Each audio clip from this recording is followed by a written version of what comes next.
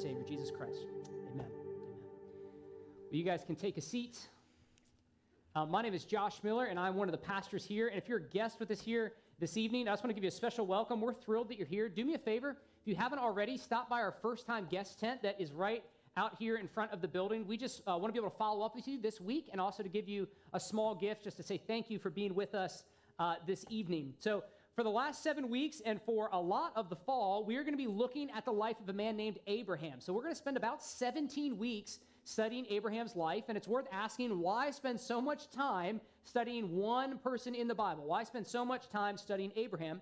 And the answer to that is that Abraham established the basic pattern of a relationship with God. So Abraham's relationship with God serves really as the precursor to our relationship with God today. And so by looking at Abraham's life and his relationship with God, we learn a lot about our own lives. And today in Genesis chapter 17, we learn something that's pretty simple about our relationship with God, and it's this, that a relationship with God includes both benefits and responsibilities. That it includes both benefits and responsibilities. And every healthy relationship that you have in your life works this way, right? If you're a pet owner, you know that there are benefits to owning a dog and there are responsibilities to owning a dog. If you are in a relationship or you're married, you know that there are benefits to marriage and there's responsibilities to marriage. If you have kids, there are benefits to having kids and there are responsibilities to having kids. Well, that is how all of life works. All healthy relationships work that way. But for whatever reason, a lot of people misunderstand this aspect of having a relationship with God. And I see that in our society working out in probably 3 big ways. The first is a group of people that focuses a lot on the responsibility side of knowing God. So, these are folks that maybe grew up or are a part of a really, really strict conservative church, and they're very concerned with the rules and keeping the rules, and they have strong Bible knowledge, but as you get to know them, they're not really defined by the fruit of the Spirit. You don't look at that person and think, man, they are really walking with God. They have a joyful, overwhelmingly vibrant relationship with God. They seem sort of stale and dead. That's one mistake we can make. Well, there's another group of people that focuses almost exclusively on the benefits of a relationship with God, but none of the responsibilities. So this group very rightly talks about the grace of God and the mercy of God and the love of God, which is a good and wonderful thing to do, but they very rarely talk about the responsibility of being in a relationship with God. So they very rarely talk about the importance of repenting of sin and of growing in holiness. And too often, this group, when they come to something in the scriptures that they don't agree with, they sort of just move past it or they edit it out. And so they get the benefit side, but they're not really clear on the responsibility side. And then there's a third group of people that I think is growing the most rapidly in our society, and those are folks who would call themselves agnostic. So this group of people they're not ready to say there's no God, but what they would say is, I just don't think you can know for sure. And because you can't know for sure, you can't have a relationship with God, right? I'd say that's the majority of my neighbors. They wouldn't say, hey, there is no God, but they'd say, there might be something out there, but I don't know for sure, and as a result, I can't have a relationship with whatever that thing is. Well, what I hope to do today is I hope to do my part to thoroughly ground your understanding of a relationship with God in the scriptures. And I want you to see from Abraham's life what a relationship with God looks like according to the Bible. And what we're going to find is what I said earlier, that it comes with both benefits and responsibilities. So if you have a Bible, open it to Genesis chapter 17, starting in verse 1, as we're going to look at some of the incredible benefits and some of the responsibilities of being in a relationship with God. Here's what verse 1 says. When Abram was 99 years old, that's very old, the Lord appeared to Abram and said to him, I am God Almighty. Walk before me and be blameless, that I may make my covenant between me and you and may multiply you greatly.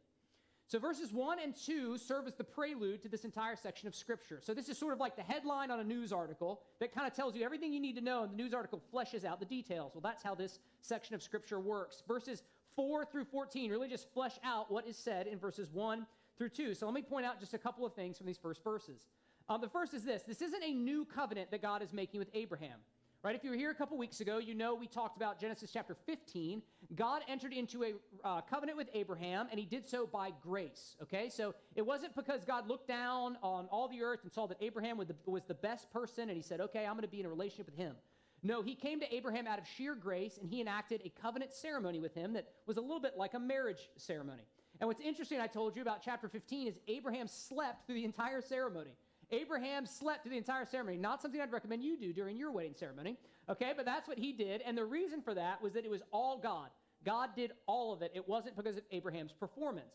So in chapter 17, what God does is he comes back around and he says, Abraham, you and I are in this relationship by grace, and now I want to help you understand what this relationship entails. I want you to understand the benefits that I'm extending to you. I also want you to understand the meaningful responsibilities that I'm calling you to in this relationship, okay? So that's the first thing. The second thing I love is that Abram was 99 years old when God appeared to him. And what that means is that no matter what stage of life you're in, it's a good stage of life to know the Lord, okay? If you're 99, it's a good stage. If you're 19, if you're somewhere in between, God is never done with you if you are still breathing. All right, verses 3 through 14 are going to flesh out the benefits and the responsibilities that God established in these first two verses. Here we go. Verse 3, then Abram fell on his face, and God said to him, behold, my covenant is with you, and you shall be the father of a multitude of nations.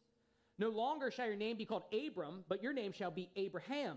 For I have made you the father of a multitude of nations. I will make you exceedingly fruitful, and I will make you into nations, and kings shall come from you. And I will establish my covenant between me and you and your offspring after you throughout their generations for an everlasting covenant, to be God to you and to your offspring after you. And I will give to you and to your offspring after you the land of your sojournings, all the land of Canaan, for an everlasting possession, and I will be their God. Now, I love how Abram responded when God appeared to him. He fell on his face. And at that time, that was a posture of worship, and that was a posture of surrender. It was a very emotional response. And it was very telling for a 99-year-old man to do this. So Abram was old, he was established in the community, and yet when the Lord appeared to him, he responded passionately. And what that shows us is that passionate worship is not just something that college students do. Okay, passionate worship is what we're all called to do. It's how we're all called to respond when we really know the Lord. And after Abram fell on the ground, God spoke to him. And basically, he reaffirmed the covenant that he'd made in chapter 15. And you might ask, why does God keep reaffirming this covenant? He's done it 3 times now in the last couple of chapters. And the reason, of course, is that we often forget, don't we? Don't we often need to be responded of God's promises in our lives, of what the scriptures teach? If you're anything like me, you often forget. So God comes and he reminds Abraham, but he doesn't just remind him.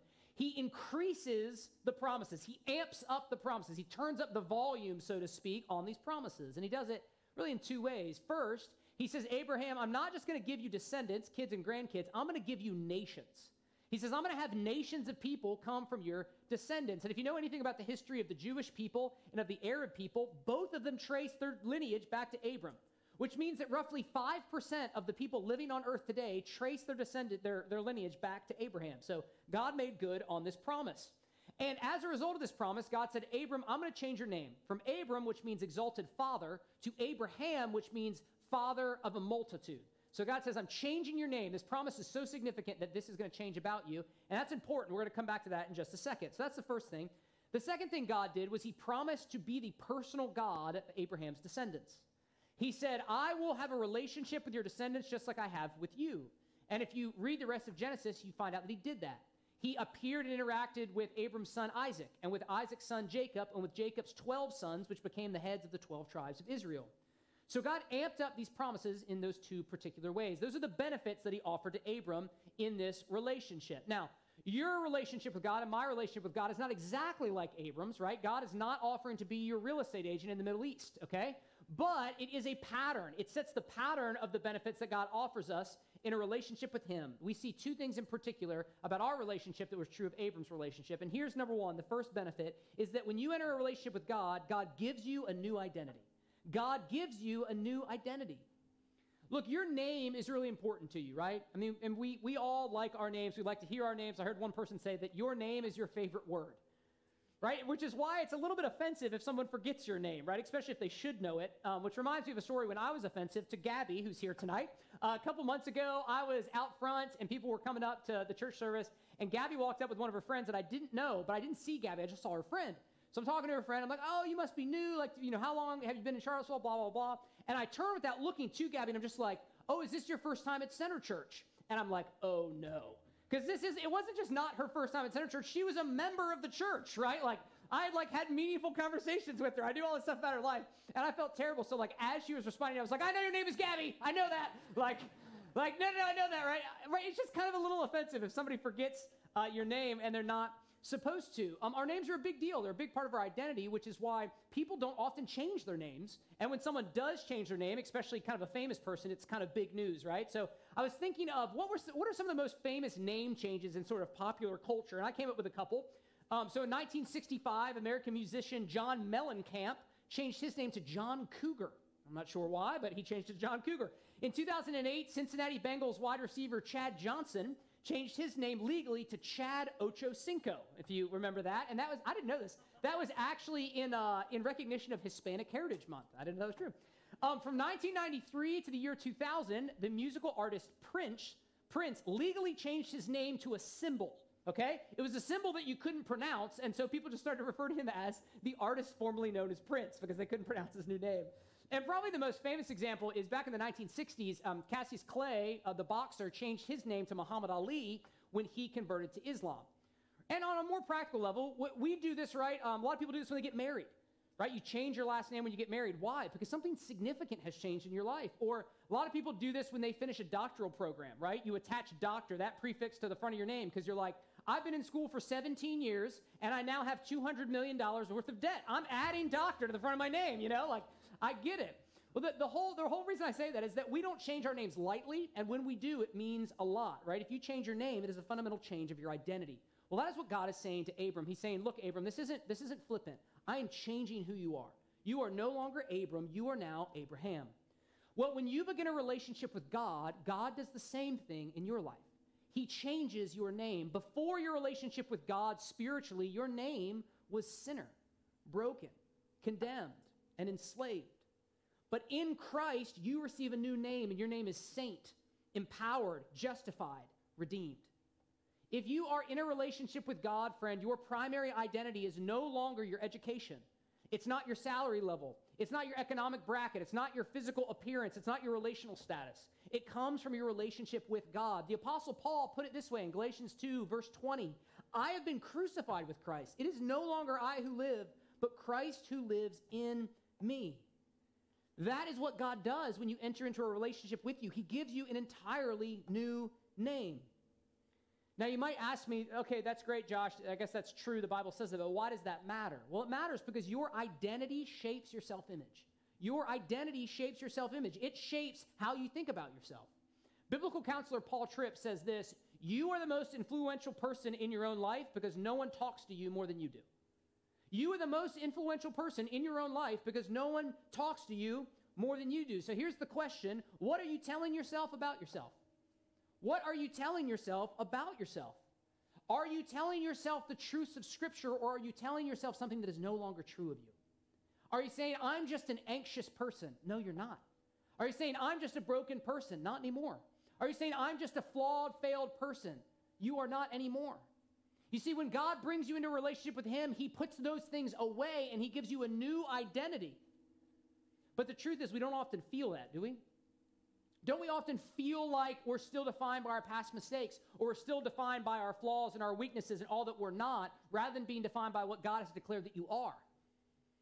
So what do? We need to work the truth of our new identity from our head down into our hearts. The Apostle Paul called this being renewed in your mind in Romans chapter 12. He said, do not be conformed to this world. Don't be conformed to what the world says that you are, that, oh, you're overweight, or, oh, you're still single, or, oh, you're not smart enough, or, oh, you're not performing enough at work. That's what the world says that you are. And Paul says that's not true. Paul says you need to be transformed. How? By the renewal of your mind. You need to take the truths of Scripture and you need to drive those down into your heart because that is your new identity. Right? So how do you do that? Well, you take truths of Scripture and you think them over. You say this, I have a clean slate and I am no longer controlled by my past mistakes. Psalm 103, verses 11 through 12. I am no longer a slave to sin, but I am an overcomer by grace. Romans chapter 8, verse 37. I am not alone in the world. I am not forsaken. I am not abandoned, but I've been brought into the family of God. Galatians chapter 4. I've been adopted. I am not pointless. My job is not a waste of my life. I have a high calling as an ambassador of Christ. There's no higher calling that you could possess. 2 Corinthians 5:20. And I am no longer a failure. I'm no longer defined by my weaknesses. I am no longer enslaved to sin, but I have a new empowerment through the Holy Spirit. 1 Corinthians 3:16. The Scriptures say the very Spirit that created the cosmos now dwells in you so that you can overcome sin, you can put it to death, and you can be a part of God's kingdom expanding here in the world. Friends, one of the greatest benefits of entering into a relationship with God is that He gives you a new name. But my question is, are you living that way? Are you living like you have a new name, or are you living like your old name? Are you using a fake ID? Are you still using that identification from before you became a Christian, and you're living under bondage, and you're living under guilt, and you're living under shame that you don't have to live under anymore? The first benefit of a relationship with God that we see from this text is that he gives you a new identity. Here's the second thing that we see. Letter B, God promises to be your God. God promises to be your God. 2 times in verses 7 and 8, God said of Abraham's descendants, I will be their God, possession, their personal God. Now, that statement doesn't really impact us like it would have impacted them. And the reason is that in Abraham's culture, people spent a lot of time trying to get various gods to be their God.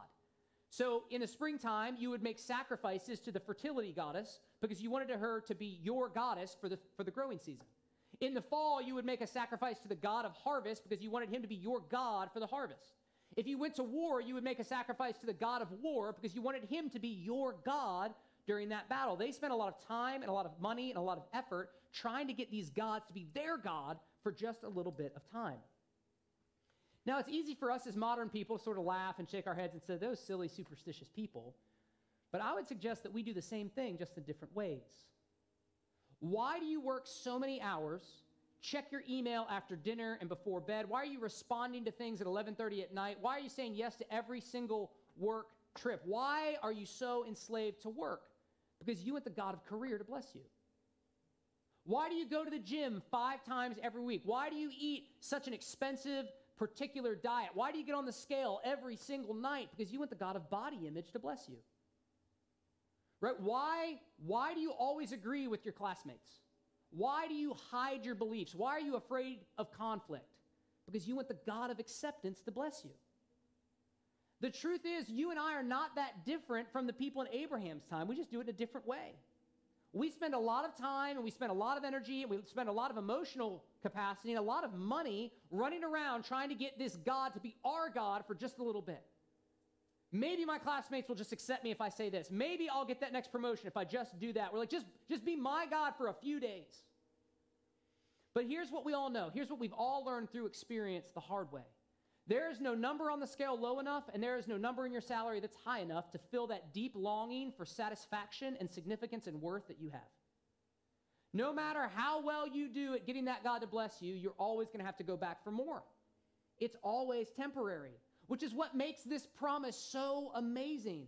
God came to Abraham and his descendants, and God comes to you in Christ and says, I'm not just offering to be God generally, I'm offering to be God to you personally.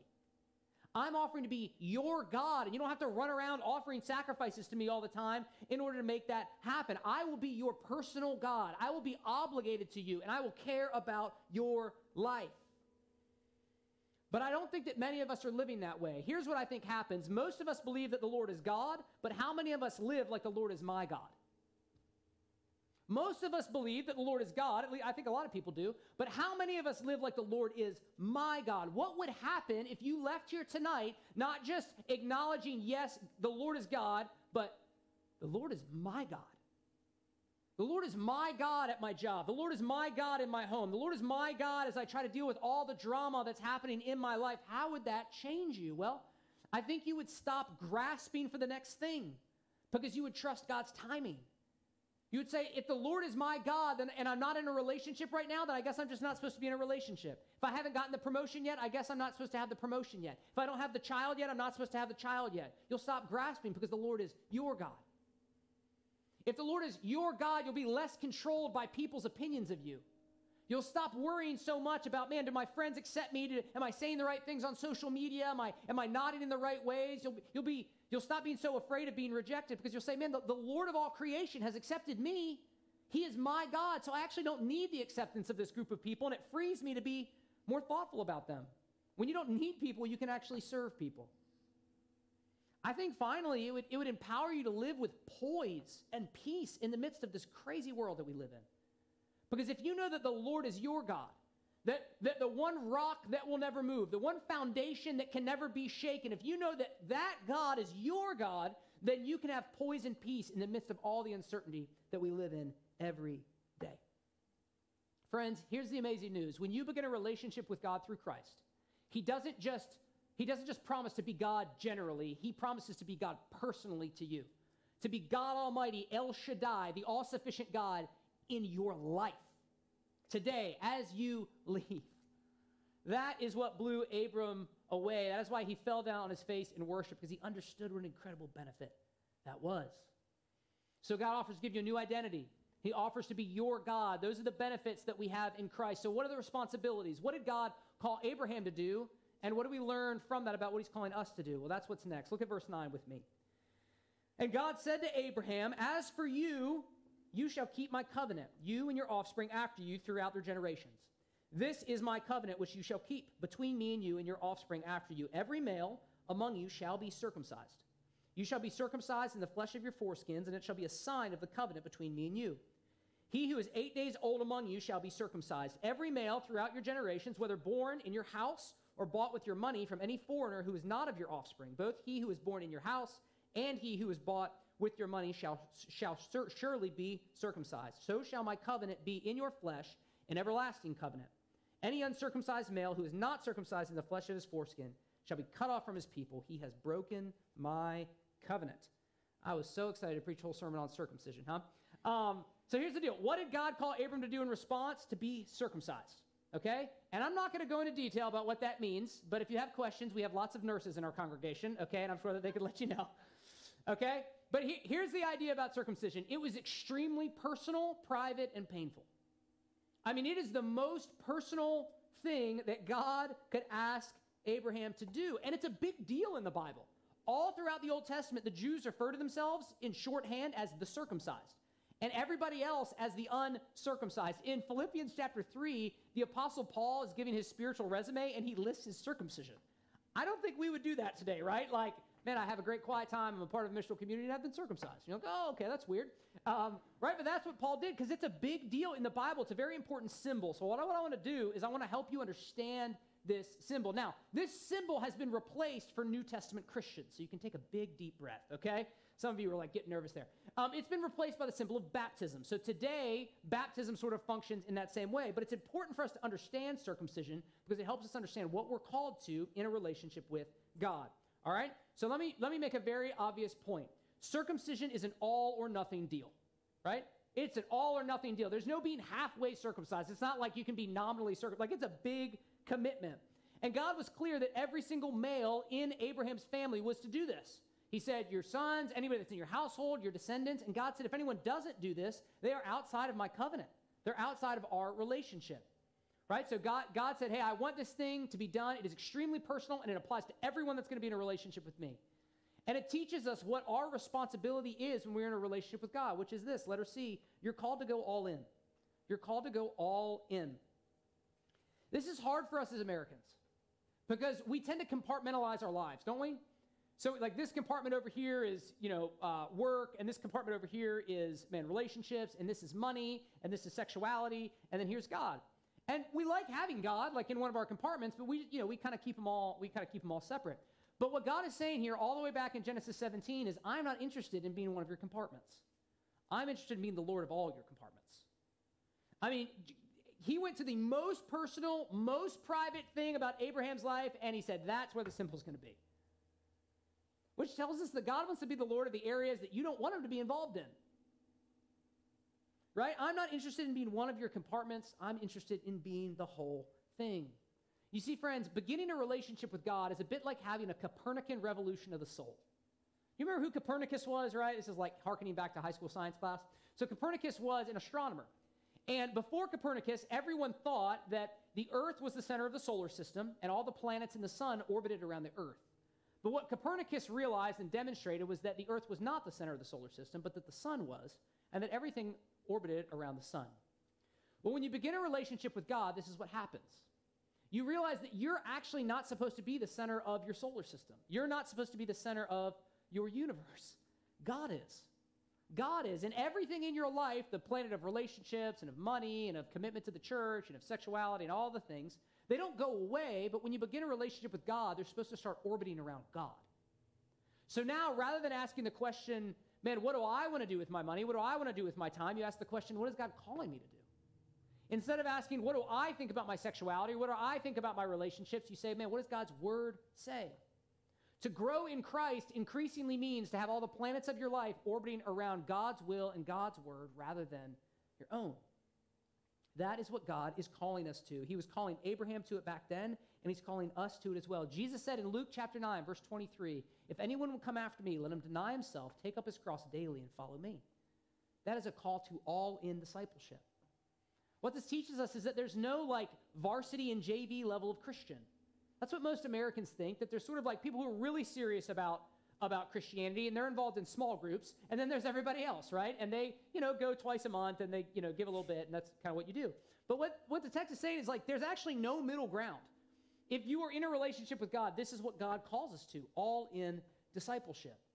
And around here at Center Church, we simply call this first priority faith. First priority faith, which simply means this: in response to the gospel, Jesus and his mission will be first in my life. First priority faith. That is what we believe Jesus is calling all of his disciples to. That's what it says in the scriptures. And that is what we want to be known for as a church. But the truth is, all of us have areas of our life where we're not living with first priority faith, don't we? We all have planets, so to speak, that are not orbiting around God, they're orbiting around us. And what this text calls us to do is it calls us to evaluate those things. And it calls us to take a step of faith.